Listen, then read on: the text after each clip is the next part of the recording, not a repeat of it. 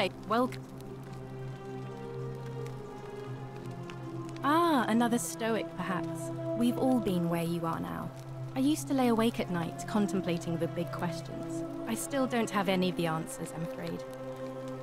All right, well, it was lovely to meet you. I look forward to getting to know you better over the coming months.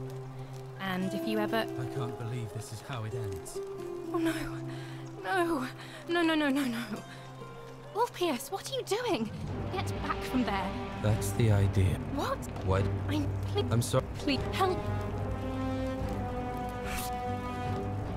You... Well, you don't... If I... No, I am out. Wherever you are. Scintilla, my love. I'm sorry. Orpheus, no!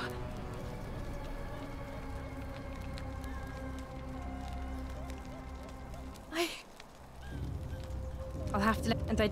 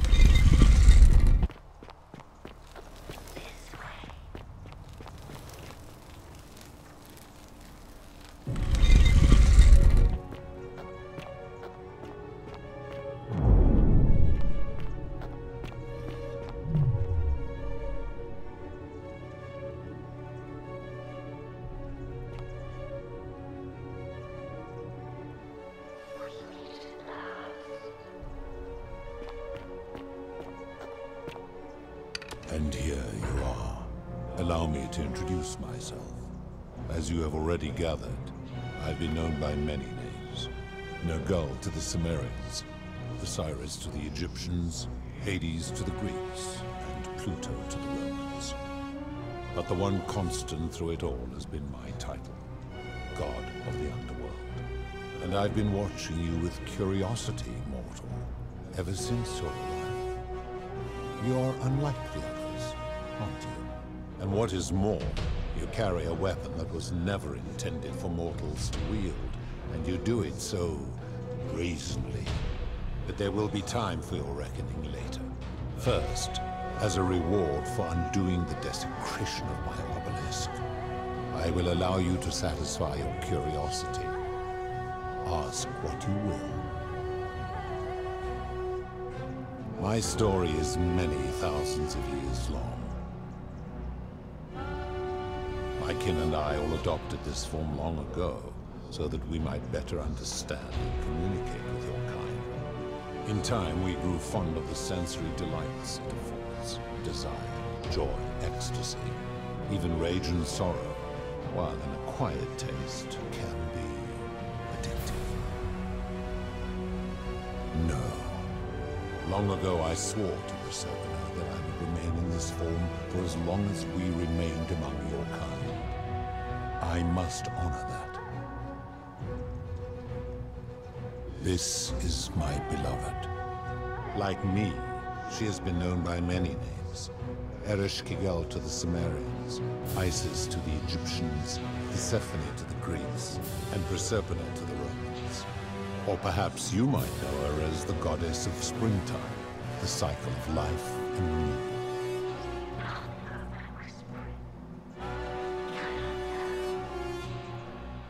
Your gaze lingers too long. That is my servant. You would have met by the river, though she wears many faces and goes by many names. Kumutubal to the Sumerians. Her role is to ferry souls between the mortal world and this one, and to make their transition as seamless as possible.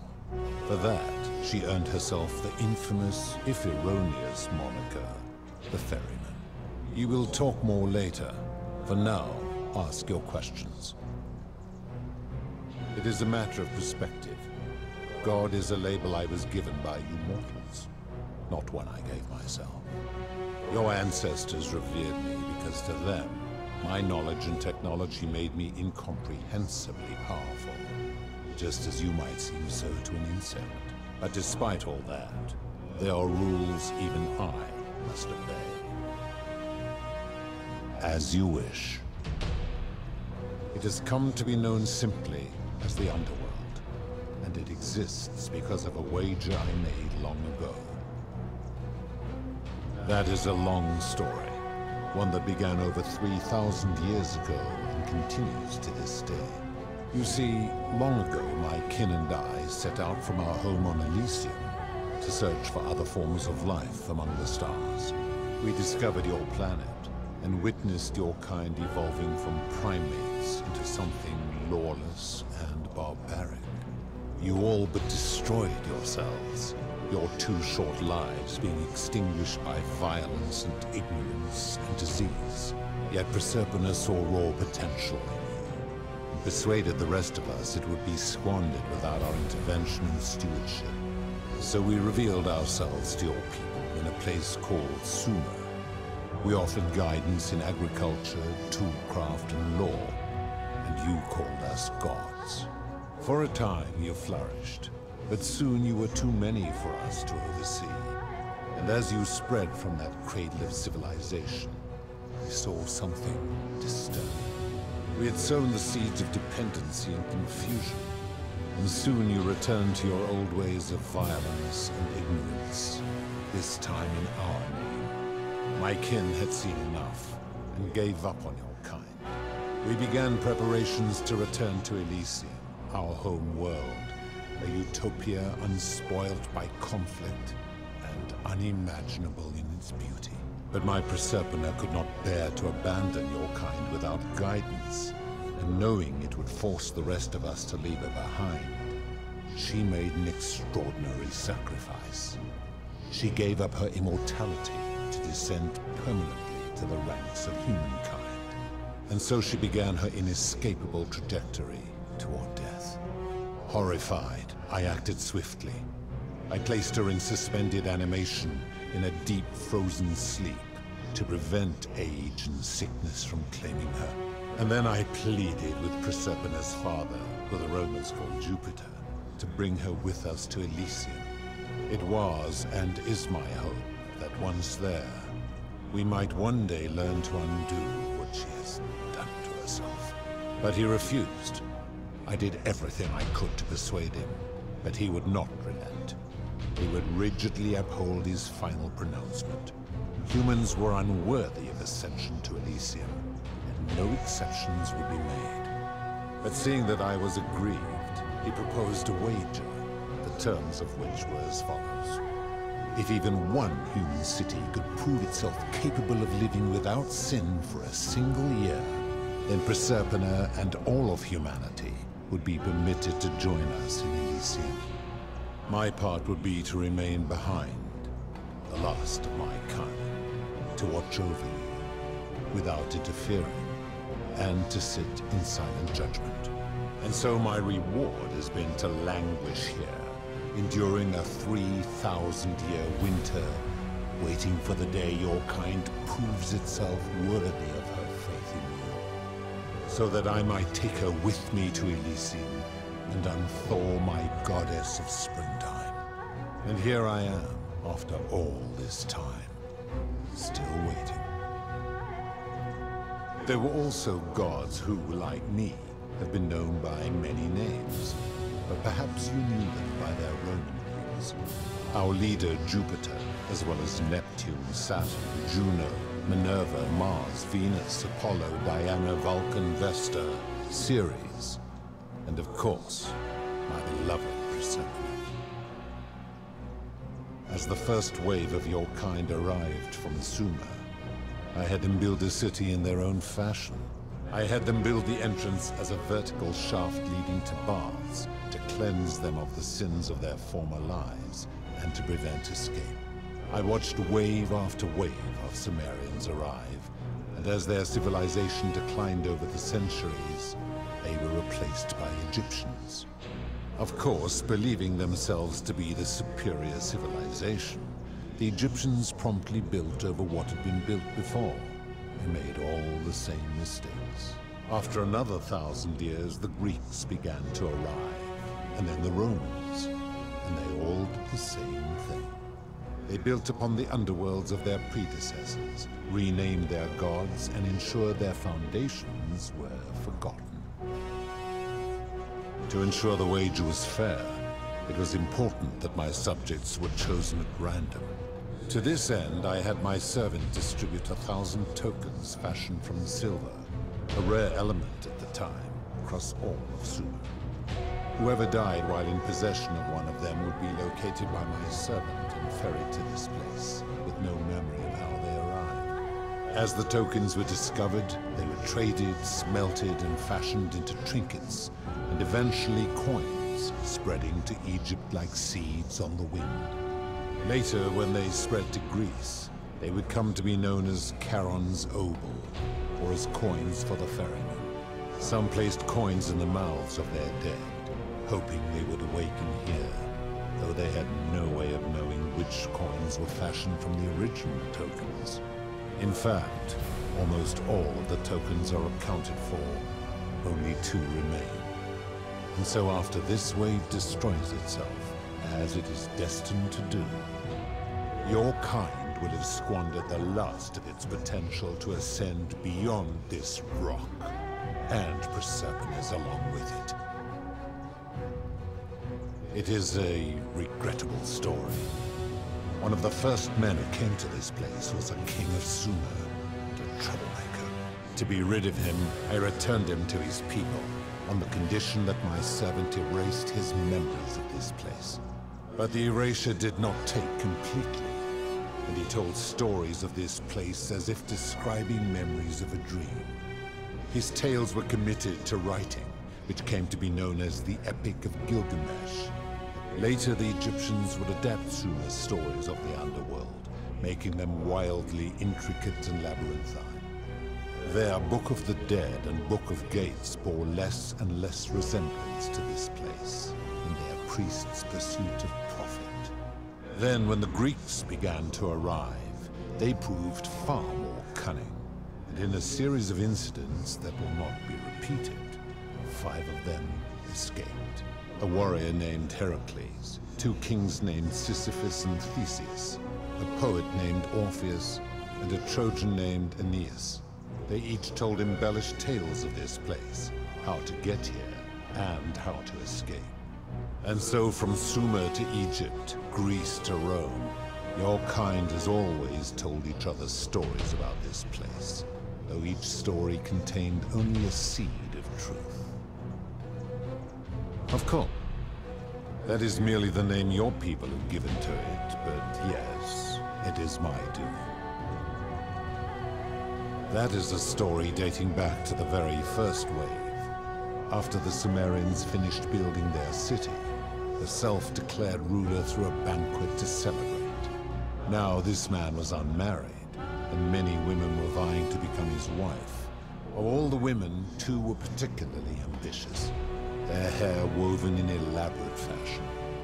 The first woman, recognizing that she would require an advantage to win the ruler's affection, draped herself in jewelry, ornate necklaces, bracelets, and rings fashioned from gold. Seeing this ostentatious display, the second woman grew envious, for she had no such jewelry at her disposal. She prayed aloud to any gods that would listen to cover her in gold. And when her prayer went unanswered, she took matters into her own hands. While the others indulged at the banquet, the second woman summoned the first for a discussion in a quiet place. She checked that nobody was watching, and pushed her rival from the top of the ziggurat where she broke her neck on the rocks below. But I was watching, and I decided to answer her prayer. I took the golden bow left behind by Diana, and I shot that woman in the heart, covering her from head to toe in a layer of molten gold. And I left her to stand there. But that was not enough, for the entire city was tainted by her sin. So I had no choice but to wipe the slate clean. And to this day, each of them, and all who came after, line the halls of this city, inanimate but conscious, suspended in time with only their sight and hearing preserved, so they may bear witness to and lament the folly of your kind for eternity, the silent golden sentinels. I give your kind a second chance at life, as well as ample warning about my law. And when you disobey, and you always disobey, you force my hand. And so you ask if I am the one destroying your lives. And I say, no, you destroy yourselves. I am merely the means by which you do it. When my kin departed, they left behind many relics which I inherited. A consolation prize of sorts. The golden bow originally belonged. As my collection of golden statues grew, I chose the most ferocious among them, and equipped them each with a duplicate of her bow, and tasked them with hunting down the Forsaken at my behest. They became known simply as Furies.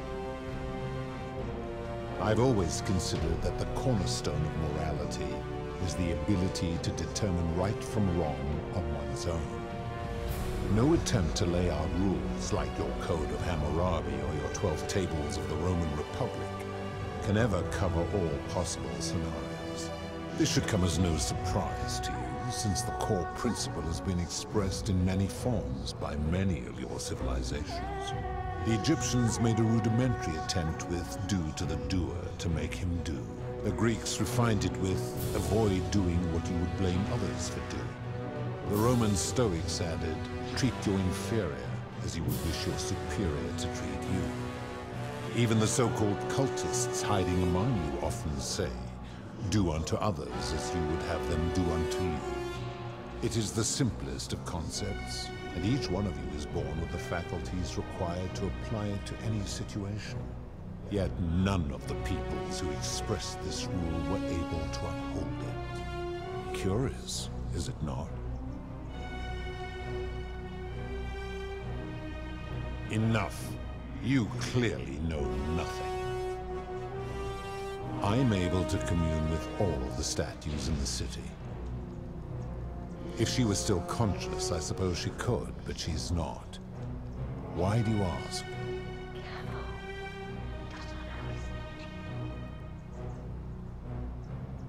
Then what an odd question.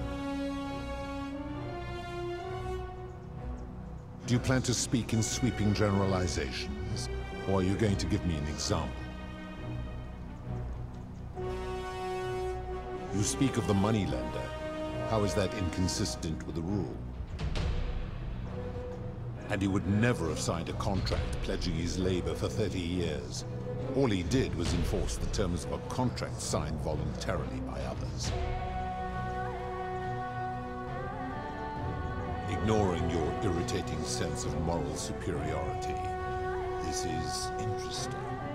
I'm curious, how do people escape poverty where you're from? I see. And how long might it take such a person to repay their debt? I fail to see how your system of loans is significantly different to a debt bondsman signing over his labor for 30 years. Now tell me. The merchant. How is that I disagree. Having watched this merchant, that is precisely what he would expect from others. And applying this rule always requires speculation to some degree. It requires us to ask what another person would want if they found themselves in another situation. Not if we're wise enough to know the mind of man. Supposing you're right, then my law has been broken. and I should turn you all to gold immediately. Is that what you want? Then your desire to be right outweighs your desire to survive. You will make a fine statue.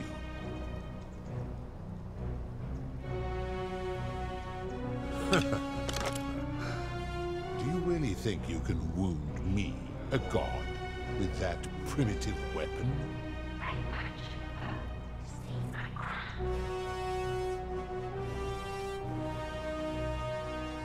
How dare you threaten her? This ends now.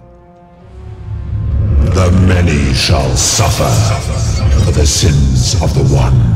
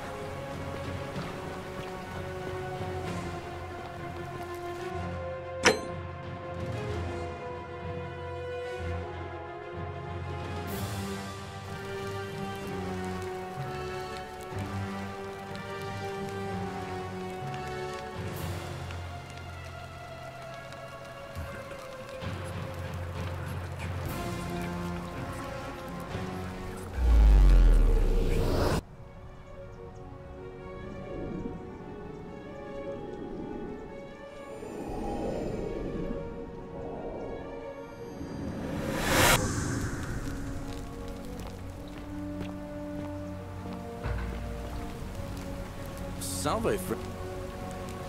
Oh. Yulia. Poor... What? Are you... You're serious, aren't you? All right, let me see. I'll go.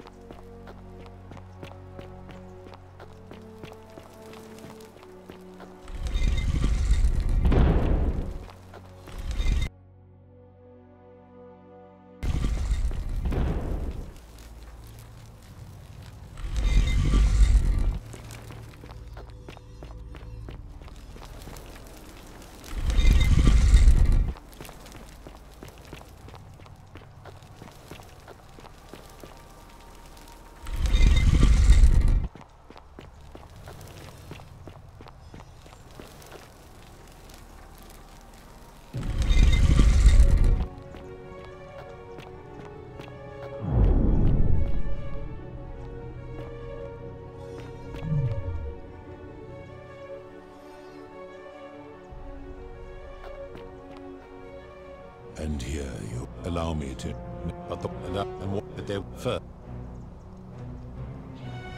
That is me. The midwife and the palace, yes. How is that inconsistent with the rule? The rule is do unto others, meaning other people. Those statues are something else now. They are forsaken. Applying this rule always requires us to interpret the meaning of the words. Supposing... Now tell me. Ah, the tavern keeper, yes? How is that inconsistent with the rule? I disagree. Having watched that tavern keeper, that is precisely what you would expect from others. Applying this rule... Now tell me. I've seen taking one's own life is a self-directed act. Therefore, it... Now tell me. Abduction? You mean the magistrate imprisoning his daughter in the cistern, I take it. He did so because she sought to escape. A sin I take particularly seriously. Better that he stops her from escaping, albeit brutishly, than I have to wipe out this entire city to punish her. Wouldn't you agree? Now tell me, do you honestly think you could do better? I should strike you down for that. Now, there... I would recognize that anywhere. And yet my beloved still wears hers. What is this? How did you come by it? You vile, despicable creature. Why would you do such a thing? And worse still, boast about it.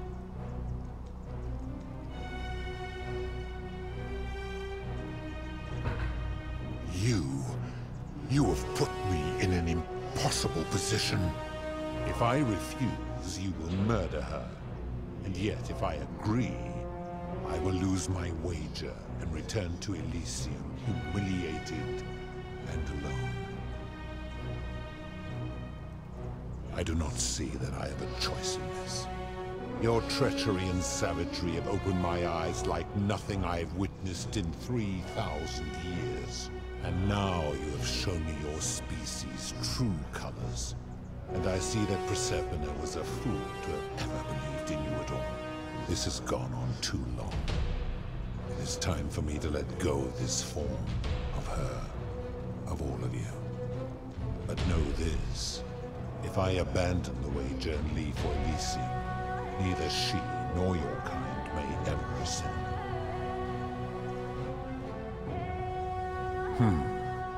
Very well. I will have Carol make arrangements to ferry the others. But as for you, be aware you will be separated from the rest. Once this exodus begins, the events that brought you to this moment will never have taken place, and you will have created a paradox. What will become of you is difficult to predict, but that is the risk you have taken by interfering in the natural flow of time. Now, are you ready? You had best pray our paths never cross again, mortal.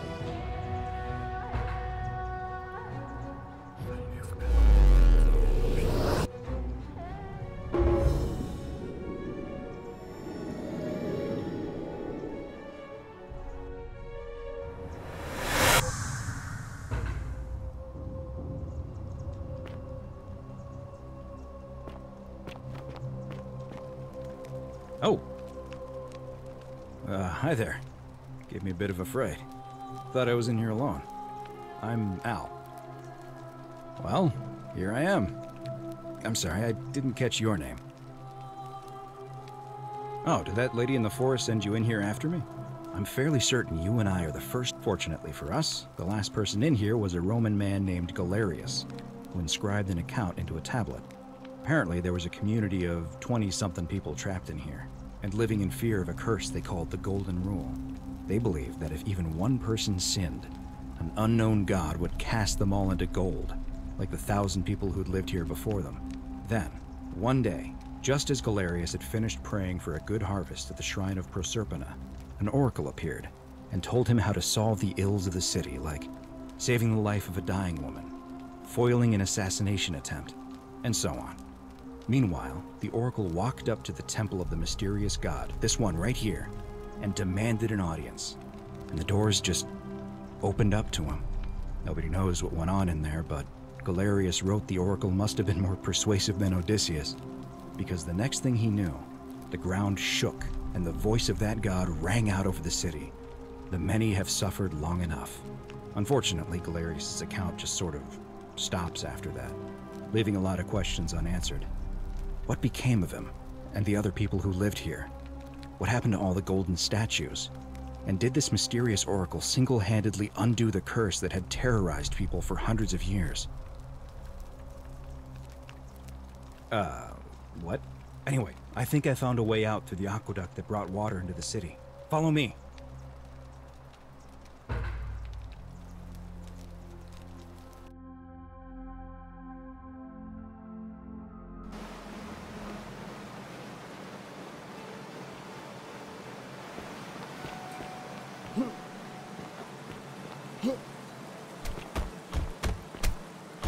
I'm gonna pause here for a moment.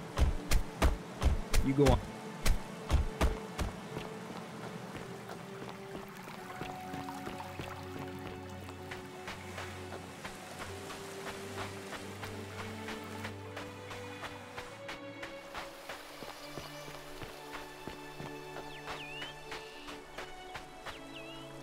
You're back! But you're alone. Oh, what a relief. Why don't you tell me what you discovered? Ah, I see. I thought you might. Well, now you know. I suppose you have questions.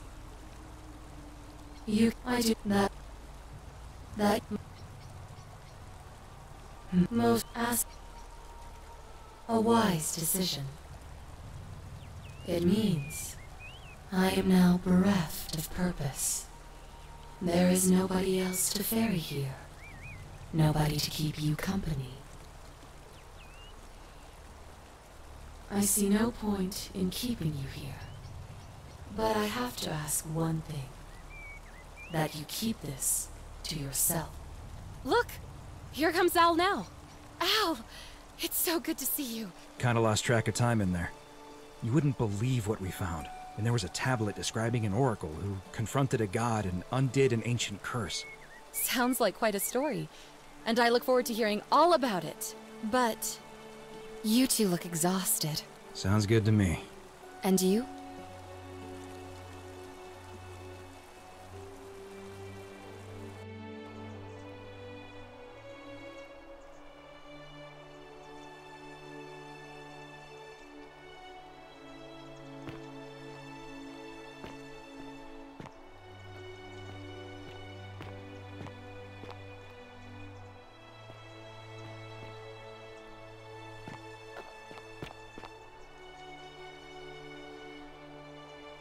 Hey, you made it. It's great to see you again. I read your book, and what the critics said about it. I guess they weren't ready for your theories about the underworld. Anyway, after everything you've been through, I thought you might appreciate some good news. So after we got back to the real world, I started doing some research into the people mentioned in Galerius' tablet, and I found something strange. I'm sorry I've been so cryptic. I've been dying to tell you, I just really wanted you to see this for yourself. Why don't you head on down there? I'll catch up with you at the other end.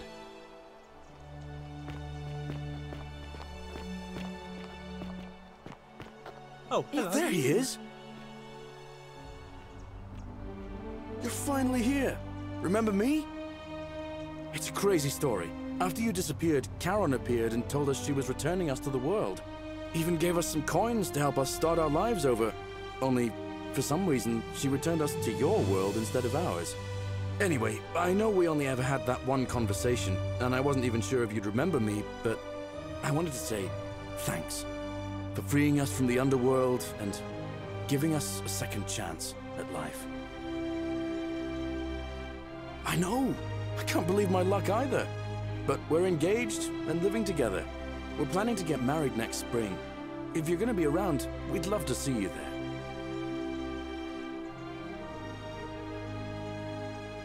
Oh, I used Charon's gift to buy a farm in Umbria. Got a villa on it too, with enough room for Dooley, of course. It's hard work, but I sleep soundly every night. I'm finally my own man, and I wouldn't change it for the world. Of course, there's a whole museum full of people waiting for a chance to thank you, so you better keep moving.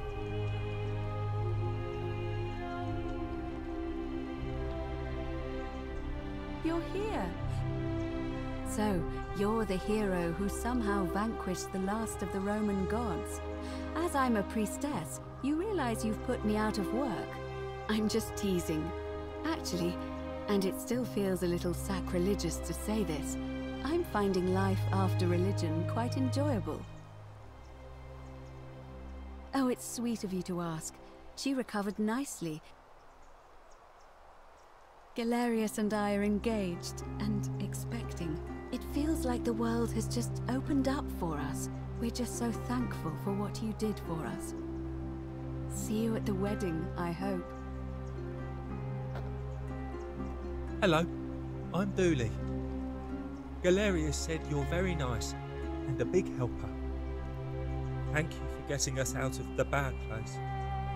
I didn't like it. It's you. I live at Galerius and Equitia's house.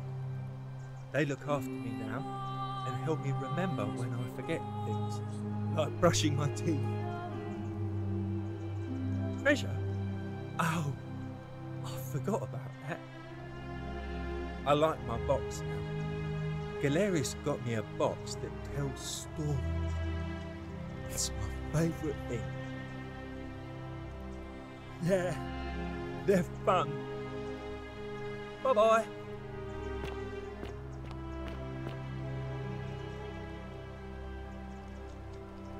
You're the Oracle, right? Oh, of course, sorry. And I never got a chance to thank you for telling Galerius how to save my life. And of course, getting me and all of us out of a terrible situation. Last I heard, Malleolus kept insisting he was the last rightful ruler of the Roman Empire and wound up being committed to a psychiatric hospital. As for Claudia, she was always so viciously unhappy. Someone said she'd blown all her money on wine, trying to drink herself back to the underworld. Hi there. After the horrific way they treated Ulpius and me, I can't help feeling a sense of... what's that German word? Schadenfreude? Thank you. You're very kind. Oh, I barely recognize myself. I'm living in a house share in London with my wonderful girlfriend. And I'm studying English at university. Eventually, I want to travel the world and write about it. Turns out, it's about 30 times bigger than the Roman Empire ever was. Did you know there are entire continents Rome never knew existed? And you can travel almost anywhere in an aircraft, which is rather like flying on a Pegasus, but much more comfortable. Oh, sorry, you already know all that, of course. I'm just so excited. I have noticed people from your time have no idea how fortunate they are. I hope to change that. One day. Ugh. Someone told me she was boasting about getting her claws into some rich prince, and how she was going to be living the high life from now on. Even in your time, life still isn't fair. Apparently, he'd proposed before they'd even met. And last I heard, she'd bought herself a first-class one-way ticket to join him in some exotic place called... what was it? Nigeria? Some people have all the luck. Really? Huh. I feel better already. Thank you. You too! If you're ever in London, let me know. We can go to bars and drink wine and listen to the stories of the 9 million people who live there. I hope so.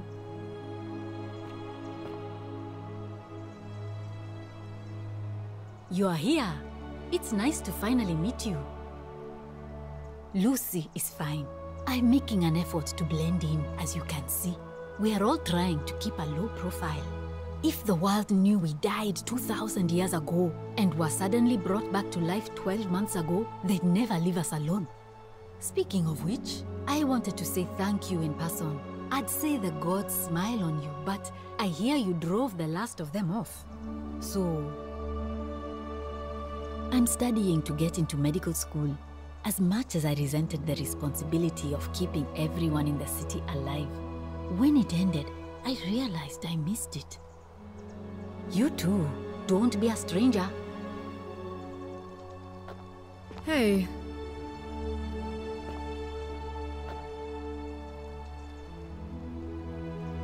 Hi there, I'm Horatius.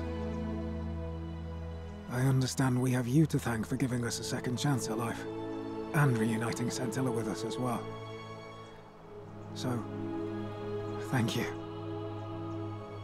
I'm living up north and studying in the military academy in Modena. I'm going to be an officer one day. The world's changed a lot, but some things stay the same. Would you believe we're still studying military tactics from my time? Alexander the Great, Caesar, Hannibal Barca. Still, I have to keep challenging myself to let go of old ways of thinking and embrace the new. As Seneca wrote, the ones who pioneered our paths aren't our masters, but our guides. Ah, you remembered that. Thank you. I grieved for a time, but that's done. In the words of Epictetus, as those who rode behind triumphant generals remind them they are mortal, remind yourself your precious one isn't one of your possessions, but something given for now, not forever. Thanks. He's not my...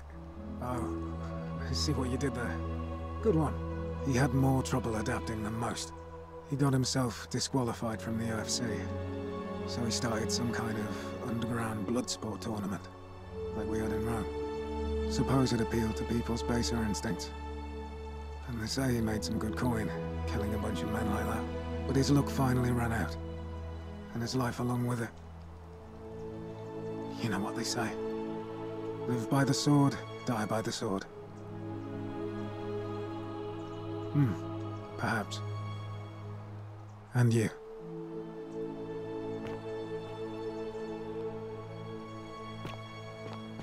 Hi there. Hey. I take it you're the Oracle. Thanks for coming. Actually, I changed my name to Cynthia. I didn't want to be associated with Sentius after what happened. I'm not sure if you heard, but after you drove Pluto off, Proserpina emerged from the Great Temple. She knew right away what none of us had figured out about that psychopath. He'd been keeping my little sister locked up in the upper cistern all that time. But he's been dealt with. You know what? The important thing is, we'll never see him again. Anything I want. I'm a woman of means in a vast new world. I can go wherever and do whatever I please. Of course, I mostly just stay in my villa and have my servant Alexa summon things for me, because it's just awful out there. Barbarians everywhere. He's still there, all alone. The last golden statue in the underworld. Trapped in a metal shell, slowly losing his mind until the end of time. Eternal torment. Just what he deserves, if you ask me. Then I suppose he got his wish. You too.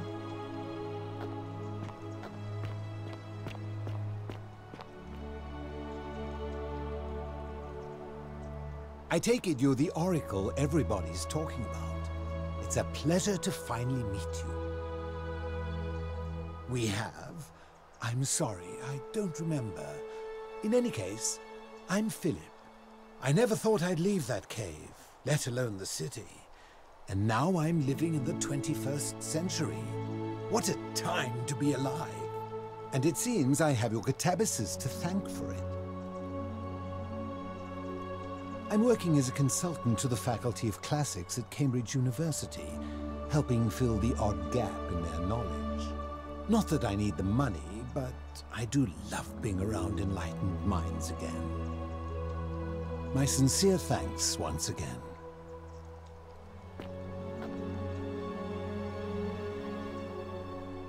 Greetings. You must be the legendary Oracle. It is a sincere privilege to finally make your acquaintance. I am Georgius. I am told we have you to thank for freeing us from Hades, and for that, Hello. I am most grateful. I am reacquainting myself with Greece. It has changed so much over the last 2,000 years, I barely recognize it. This is at once heartbreaking and thrilling. Perhaps one day, once I have seen all of this new Greece and sampled her delights, I will settle down in Santorini in a villa overlooking the Azure Aegean Sea. I hope you will join me there and regale me with the story of how you faced off against the fearsome god of the underworld and won. You too, my friend. You're the one we've been waiting for. I'm Fabia. I wanted to say thanks for sending Galerius to save my life. I don't know how you knew, but I would have been crushed by that shrine for sure. I'm just so happy to be here with you and everyone together again, even if it's just for one more night. Well, it's not like I have to work with all the silver Charon gave me, so I just do what makes me happy. Mostly that means baking for my friends and looking at memes while binging TV shows in yoga pants. What a time to be alive. Thank you. I really am. You too.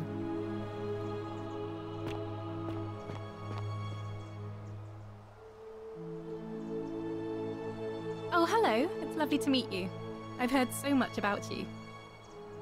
I'm thankful that you're here. I was sure the person who drove off the last pagan god would have more important things to do than visit the likes of us. But thank you for coming and for saving our lives. What you did was extraordinary, and I'll never forget it. I'm living in Rome again, in a charming little flat by the Tiber, not far from my old place. Oh, and I'm training to be a crisis counselor. After you sent Galerius to persuade Ulpius not to take his own life, I was inspired. I just want to spend the rest of my life helping people, like you helped him. Thank you. That means a lot. And you. Oh, and I hope this isn't too forward, but some of us are going out for a drink after this, if you'd like to join us. Wonderful. Good evening. Greetings. Thank you for your kind words and for liberating us all. In all the time I was in the underworld, I never once imagined that I might end up in a place so much like Elysium. Ah, you remember that. I'm a little tired of Ovid, but that's all right. I have 2,000 years worth of poetry to catch up on now. I'm already up to the 19th century, and am quite enjoying the work of a fellow named Poe. I think I may have found a kindred spirit. Men have called me mad, but the question is not yet settled whether madness is or is not the loftiest intelligence. I'm recovering. Octavia was kind enough to let me stay with her for a while, at least until I'm well enough to be independent again. And you, farewell, friend.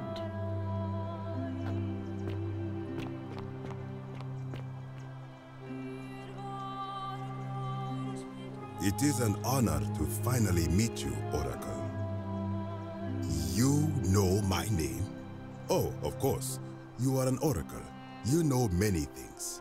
I too would like to offer my thanks for releasing us from that place, and for your role in bringing us here. This world is truly wondrous. For a time, I returned to Alexandria, but they have no need of another fisherman, and I came to see there is nothing for me there.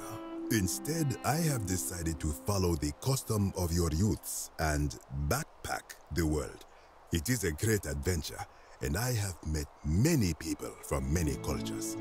I spent the first 25 years of my life avoiding the 42 sins that would deny me access to the afterlife.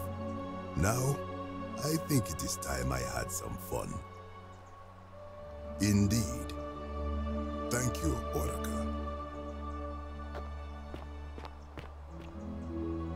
Hello there. Oh, I go by Gabriella now. I didn't want to be reminded of that monster every time I heard my own name.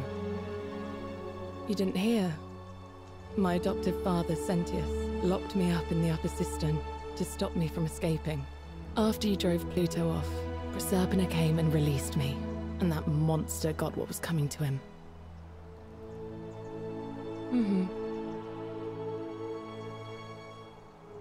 I'm living with Ulpius on a little vineyard in Umbria. It's even more wonderful than I dreamed it would be. I'm so grateful to you for making sure he's still with us.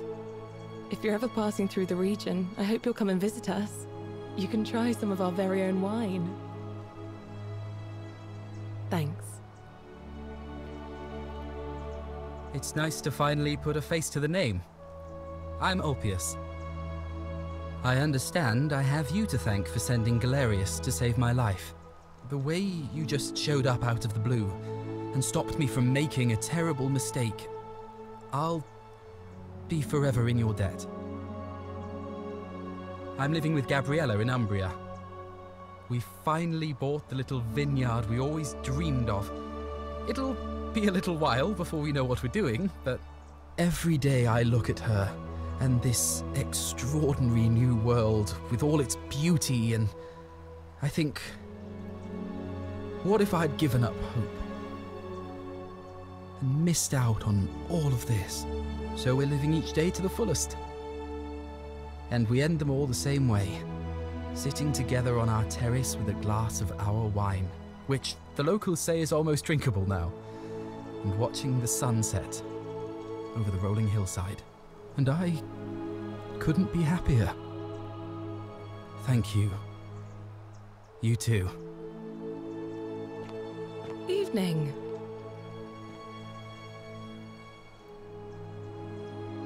It's so nice to finally meet you. I've heard so much about you. I wanted to thank you personally for getting us out of there, and for helping Rufus come to terms with himself. He may come off a little gruff, but once you get past that, he's a lovely fellow. I'm studying to be an architect again, and living with Rufus in our beautiful flat in Rotterdam, just down the river from Nijmegen, where I grew up. Of course, it's improved immensely since I was there last. Gleaming futuristic buildings and clean streets full of educated, accepting people. You natives of the 21st century have no idea how fortunate you are. You too. If you're ever in the Netherlands, we'd love to show you around. It's the least we could do.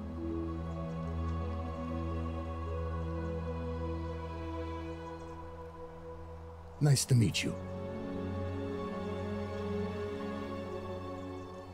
I go by Rufus now. New start, new name. Oh, and thanks, by the way, for what you did. Sorry, I'm no good with the mushy stuff. Huh. Good to know. Anyway, it was good practice for the new world. Security cameras and smartphones everywhere. Got to stay vigilant. I live with Virgil in Rotterdam, not far from where he grew up. It's very modern. Destroyed in the war, and it rebuilt itself. Good place for a fresh start. Haven't decided what I'm going to do with my life yet. One adjustment at a time. You too. Look us up next time you're in the Netherlands. We're grateful.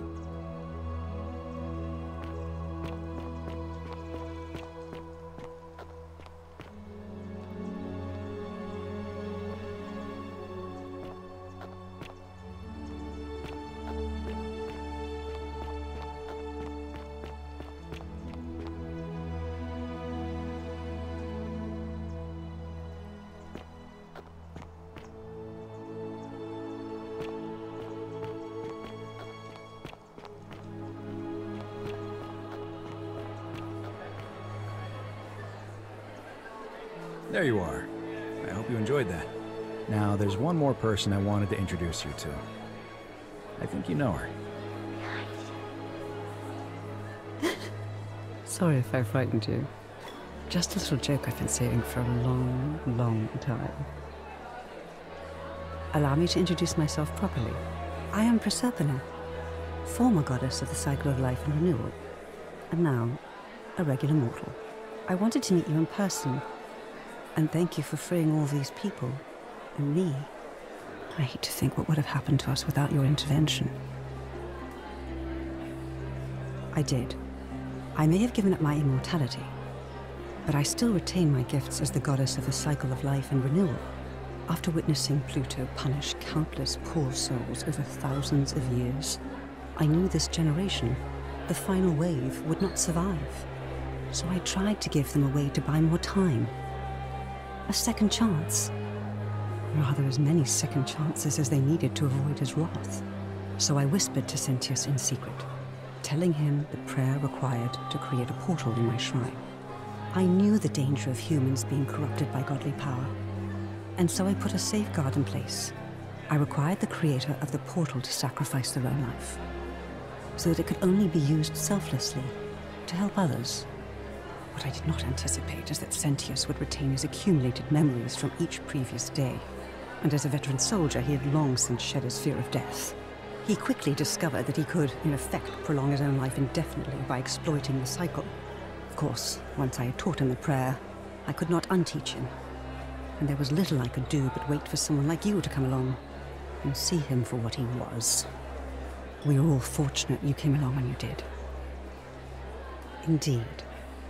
Suffice it to say that while Pluto was controlling the eyes and ears of each golden statue, I was able to control their tongues and whisper to you when he was distracted. I am sorry my messages were so cryptic. There were only ever brief windows in which I could speak to you without being detected. I don't know what happened to him. I haven't heard from him, and I rather hope it stays that way. Oh, she inherited dominion over the underworld. Last time we spoke, she was working on a new world of some kind. She wouldn't say what it was, but I'd be surprised if you don't run into her again. I imagine we all will, one day. And you, although it feels like I've known you forever. Oh, and one last thing. Do you remember all those golden statues scattered throughout the city?